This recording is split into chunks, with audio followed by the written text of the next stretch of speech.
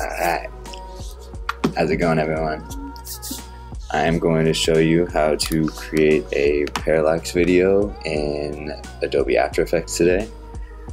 I am going to start out by importing the files into the project folder, and I already pre-cut these in Photoshop, but I split the layers onto their own individual layers. I separated the foreground, the middle ground, and then the background.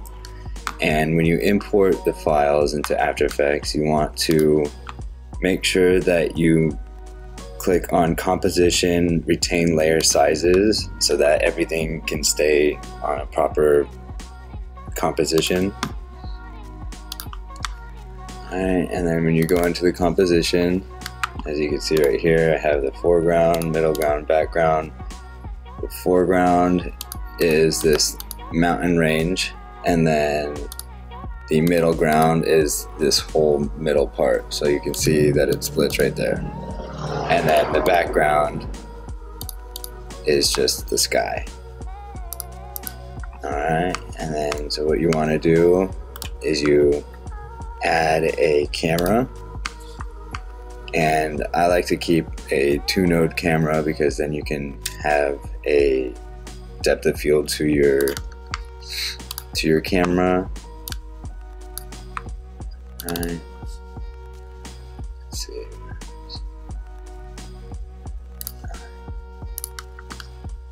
Alright, you go into options, and depth of field, you want to turn that on. And none of this works unless you put all of the assets into a 3D shape, which means that you can pull it in Z space. So there's the X, which is horizontal, Y, which is vertical, and then Z is front to back. So what you want to do is you want to take the foreground,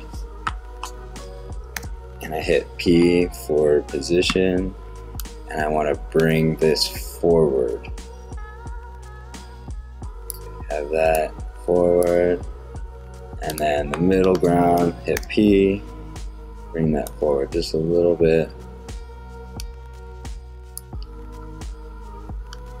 Right, and then the background is separated.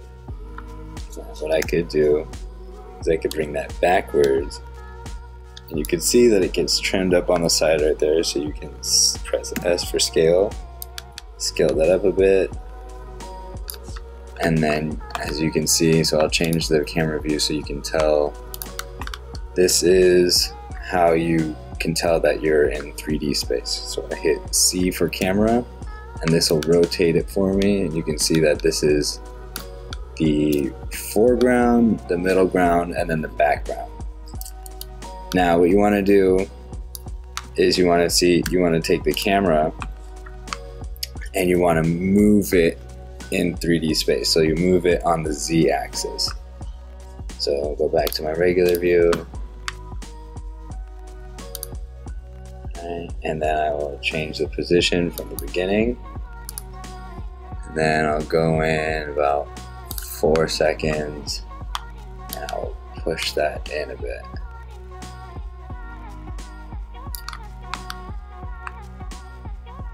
Okay.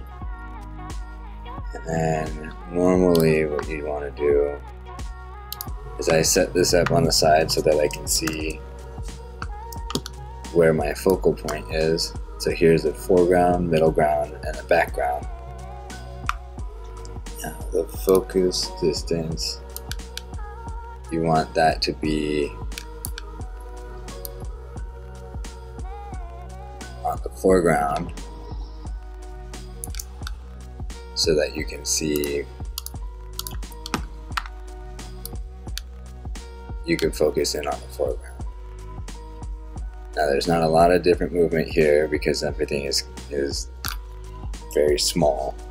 So what you can do is change the aperture. So that makes it look very blurry when you increase the aperture.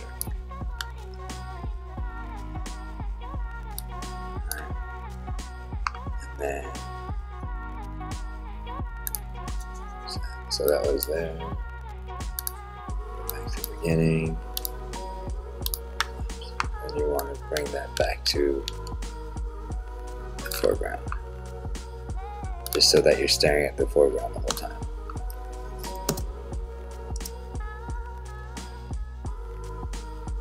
So now you can see that the middle ground is kind of blurry, and so is the background, and your foreground is in focus.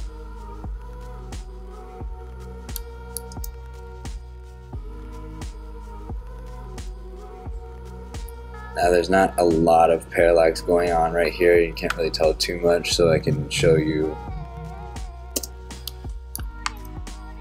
I'll have it move from right to left. So right there. Let's make this scale. Left.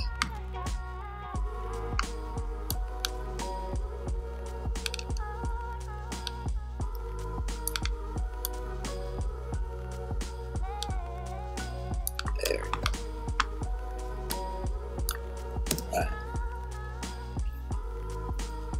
See, now you can tell that the mountains are moving behind this large mountain right here.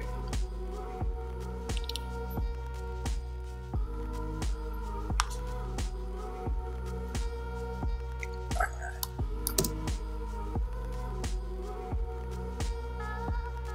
There you go. And there's the parallax effect. Thanks.